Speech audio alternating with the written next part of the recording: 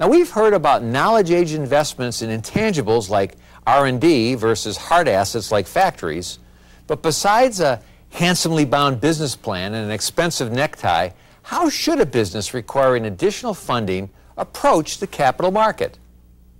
We'll hear from some who've been through it from both sides of the table in this segment called Venture Capital for Intellectual Capital.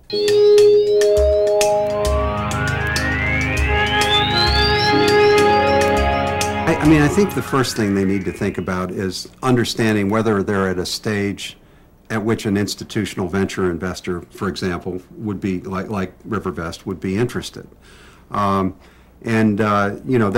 really requires some market research. Now they'll have, they can talk directly to VCs and get an idea of at what stage do you invest, but it's probably more efficient to do it through, others like attorneys, accountants, other advisors that they might have, or frankly other companies that have raised capital. Say, give me an idea of where I need to be in developing my technology before I'm going to garner interest from the venture capital community. So that's sort of the first step. Are you at a stage where they're going to be interested, or will you be wasting your time to try to access that capital?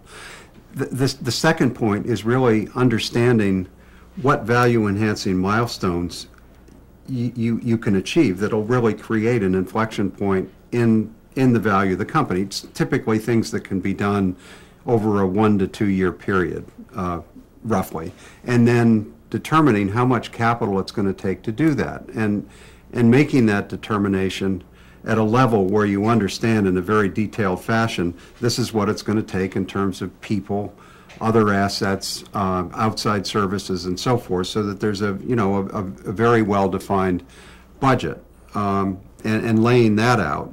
And then something that's often forgotten in thinking about that is allowing enough time to raise the next round of capital. So if you just raise enough to achieve your milestones, and let's say you're so good that you actually do it on your budgeted dollars, but you haven't allowed any runway to raise the next financing, that's a problem, because it typically takes at least, I would say generally companies should allow at least 6 months to raise that next round of funding. So you really have to finance that runway as well, and probably leave a little cushion in there in case you stub your toe and something takes a little longer than you thought. In my case, I believe in bringing people together, really smart people, paying them very well. I compensate them well, and having them help me do just that, to build the story and to build the business plan.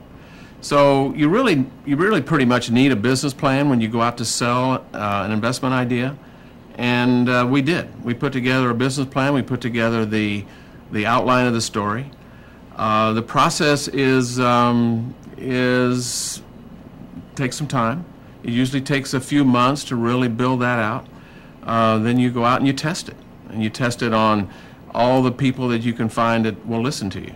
Don't get caught up in having a 50-page business plan that's got it, but to have more of a synopsis of what you need, build your slideshow, build your roadshow, but you don't need the perfect business plan to get funding. That was my experience.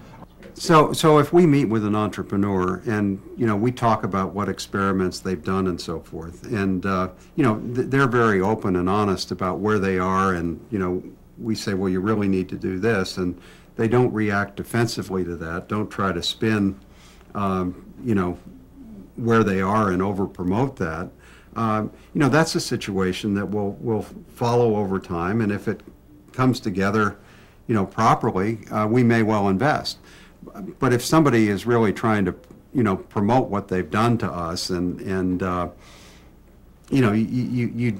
this would be universally applicable, you may conclude, this is somebody I don't want to back. I want somebody that I can rely on what they're telling me, and if we're saying something that they should respond to with a, I don't know the answer to that, or I think you may be right, I should look into that. That's the sort of response you want to be hearing. Entrepreneurial types, we get so wedded to our idea that a lot of times we think this is a no-brainer. Well, it isn't always a no-brainer. And when you're standing in front of somebody you're asking $5 million from them, or $1 million from them, you will find out real quick whether it's a good idea or not to them. For every VC in my syndicate of 5 that invested, 3 or 4 did not. So you have to be resilient. You have to persevere through a lot of tough meetings where they say no, but keep at it, and we did, and we found 5 VCs that really like this idea and want to develop it and want to try to make some money from it. A good VC should be a partner with the entrepreneur in trying to build value in the company. And that's why the personal relationships, I mean, at a professional level are so important that those dynamics are correct. VCs can add value in a number of different areas. You know, one would be corporate strategy, another would be helping to recruit key management people, another would be, you know, and this one's pretty obvious, but helping with financing strategy and contacts in raising money. And another one might be in corporate development, working with potential corporate partners. Again, through relationships the VC might already have established. You're probably going to have to work really hard at that. But there's a tremendous amount of satisfaction in having someone buy off on your idea, buy off on your concept, buy off on your invention, and then you get funding from that. The capital markets and even the high-risk capital markets have really opened up, and there's a lot more liquidity there than there used to be. So I've been on both sides of that, and I find these times a lot more enjoyable than the times when the capital markets were not open to risky ventures like us. So to recap what we've heard from Chlorogen and Rivervest, there are 7 major points to remember from both sides of the venture capital table. First of all, make sure the idea you're selling is unique and not easily replicated, and that you can own it or you can protect it, all of the intellectual property elements needed to take it to market. Secondly, during the presentation process, focus on a simple idea well told. A well-reasoned and researched, concise business plan is better than a long one without any substance. Thirdly, be honest and realistic. Our guests suggest it's better to tell your story to potential investors, warts and all. They don't expect perfection, but a realistic view that your vision and tenacity can guide you through the inevitable bumps in the road. Fourthly, patience isn't just a virtue, it's a necessity. Raising capital takes longer than you ever thought it should, and funding your business is more important to you than to them. So understand it takes time and patience. Plan your expectations accordingly. Fifth, think beyond the initial funding. The biggest mistakes many businesses make is focusing solely on the first round of financing. You've got to set realistic milestones and metrics that extend beyond the development stage, and consider the capital required for manufacturing and for sales and marketing and even infrastructure. Sixth, talk to those who've been down this road before. Learn from the wisdom of others. And seventh, interview the investor as much as they're interviewing you. They'll usually become a working ally, and you have to make sure that you trust and respect each other.